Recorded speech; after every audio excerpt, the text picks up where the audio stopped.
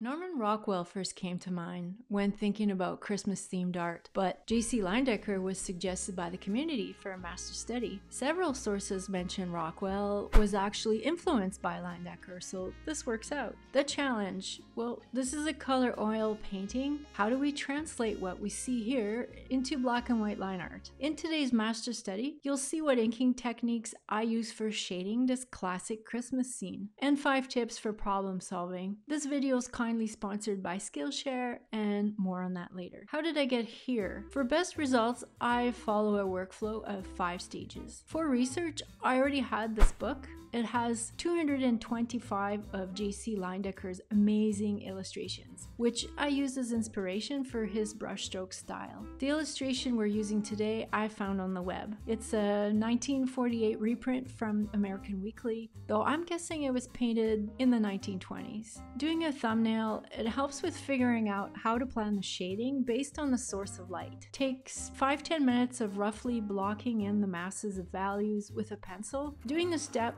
right away weeds out problems that you might later encounter. For example, the Leyendecker piece has 2 sources of light, one inside the room shining towards the viewer and one outside the room looking into the scene. The second challenge, as mentioned, well, this is an oil painting and we want to recreate it using pen and ink language while preserving the master style, which could be tricky. To problem solve that, I typically do a subject study. For example, here with this Mobius commission I'm currently working on, as you can see, similar problem, a color piece with direct light and reflected light. I did a small pen sketch to problem solve the values there, but for the Leyendecker piece there aren't a lot of obvious strokes or contrast like in the Mobius piece. Leyendecker communicates shape and form primarily with color. So instead of doing a full pencil sketch for the scene, the best approach in this situation was to prepare a values chart. The purpose of this step is to match the colors with the grades of lines. So convert to grayscale with strokes and use that as a reference guide. If you're unsure whether it's best to do a full sketch or a value chart for your chosen project, it doesn't hurt to do both. It's not a waste of time to test techniques in a practice session. It will lead to more confident execution of your final artwork. For the pencil underdrawing, after I established the contour lines and erased the construction lines, I looked at both my thumbnail and the reference to decide on stroke directions, where I might use texture or pattern, where I should put more contrast, and determine how this piece leads the viewer's eye through the picture plane. The visual focal point is the Santa and Mom kissing under the mistletoe. However, they're further in the picture plane and less defined, less details. Leyendecker bolded the line weights in the forefront of the scene, emphasizing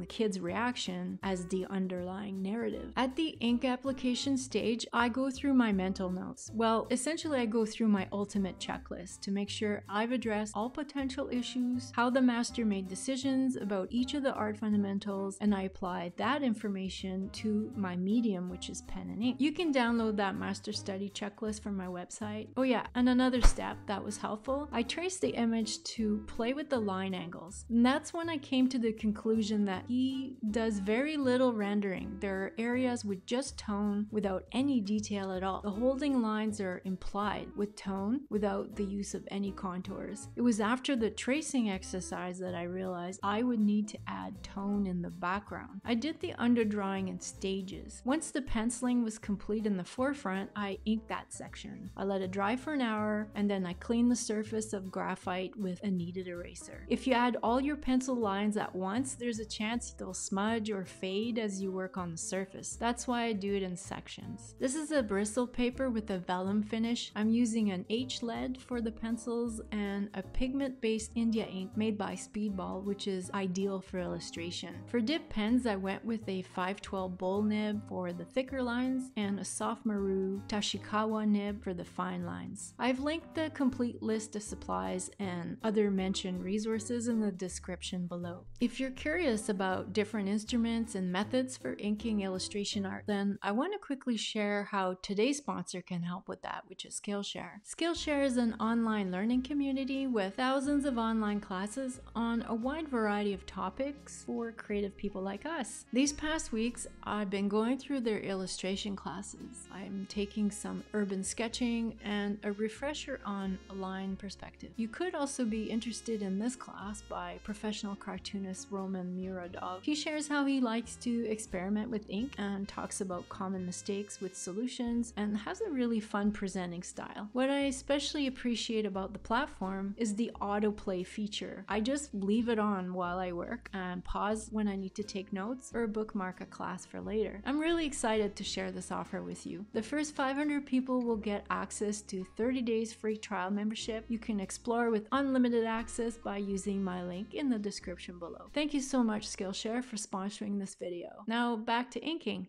When I did the values chart exercise, I noticed that the Christmas tree has the darkest values, but that's also where there's the least detail. Almost no rendering, just shapes of color. The tree basically frames the narrative by standing between the kissing couple and the kids. It needs to be dark without overpowering the composition. I debated using a brush with pure black to ink that section, but that would have ruined it. I would have agonized over this section if I hadn't first done that values chart. Thankfully, that exercise informed me on what tools to choose, as well it gave me an idea of the order for inking each section. So I saved the tree for later in the project. That way I can better gauge how to harmonize the values comparatively to the rest of the composition. If things are too light, it's easier to add tone than to remove it. The last thing we want is a big blotch of correctional whiteout on our artwork.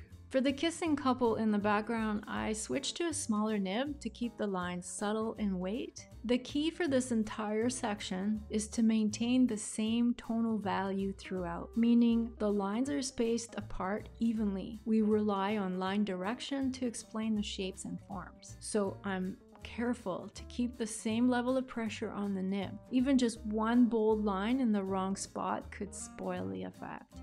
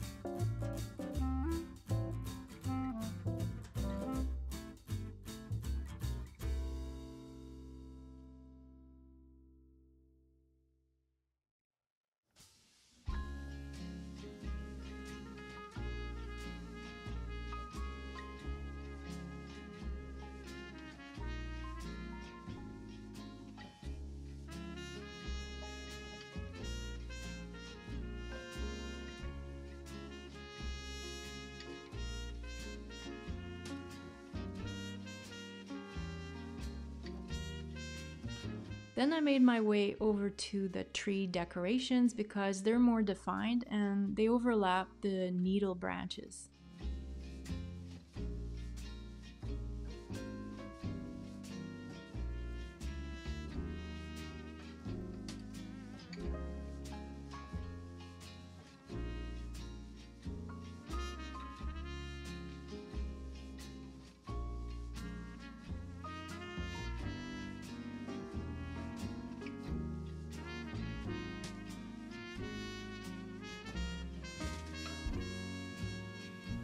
Once I was satisfied with the decorations in the tree, I let the ink dry, removed the graphite, then I used the fine liner pen and a ruler for the border and the lines for the wall pillars on either side of the kids. Then I set a few pencil guidelines for the hatch marks in the background. You don't want to draw every line because that would fill the surface with graphite. Just a few lines to make sure we don't stray from the horizontal plane.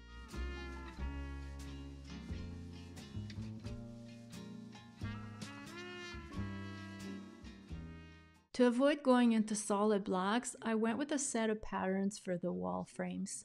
Because it's in the forefront of the picture, I switched to the bigger bowl nib, gradually building tone as not to overpower with darks. This is the most fun part of the drawing, seeing how all the values fit together and putting in the final touches, bumping up some of the midtones and erasing the last bits of graphite. By going through these 5 stages, I was able to prevent potential dilemmas at the inking stage. You can execute your pen and ink projects with a lot of confidence with this simple approach. Even turn a color painting into black and white illustration. There's more to know about translating what you see into black and white line art, and if that sounds interesting, watch this video next. I hope that you enjoyed this master study of JC Leyendecker recreating a lovely Christmas scene for the holiday season. If you did, please let me know by leaving a comment down below and giving this video a thumbs up. Thanks so much for watching, and I wish you a happy time of year.